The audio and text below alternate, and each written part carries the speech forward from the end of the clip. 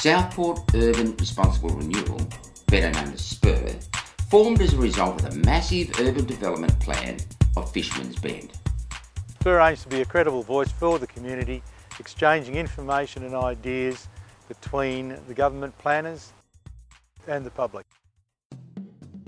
In 2012, Matthew Guy and the Nat Thine administration announced the rezoning of this large tract of land, which initiated a land grab of opportunistic speculators.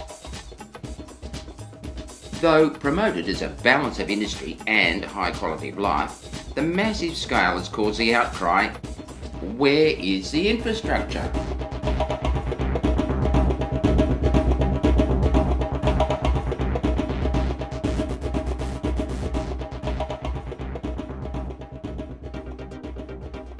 Developers united to propose a set of 40-storey towers on all four corners of Normanby Road and Montague Street, with no provisions for open space, community services or traffic management.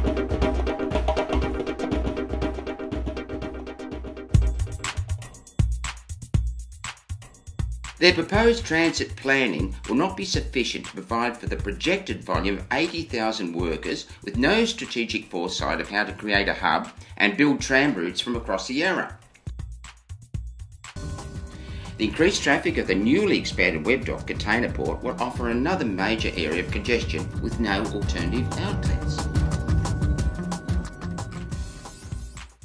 Due to lack of forethought, the government spent millions of dollars to buy back a tract of land at market rate for the park next to the new primary school. Millions of dollars more than they should have had to pay for it.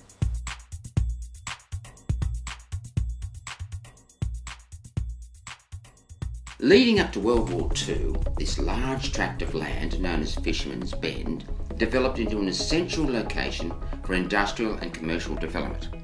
Aircraft factories, an airfield, chemical plants and manufacturing expanded to support the military during the war.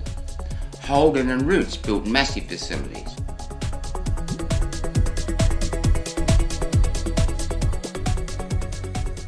Later on, Fisherman's Bend continued to function with industry and commerce while the Westgate Bridge was built, and continued after Roots and Holden factories closed their doors.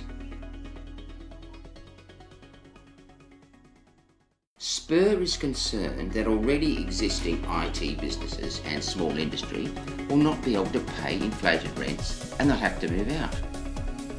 By narrowing the streets to benefit the school children, already existing commercial industries who need truck and car access will not be able to operate.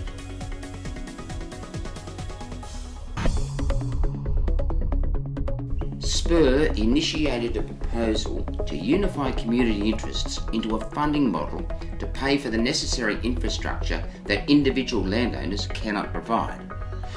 We will continue to push for planning decisions that preserve our heritage buildings. We'll also make sure the government and its planners take the community views into account.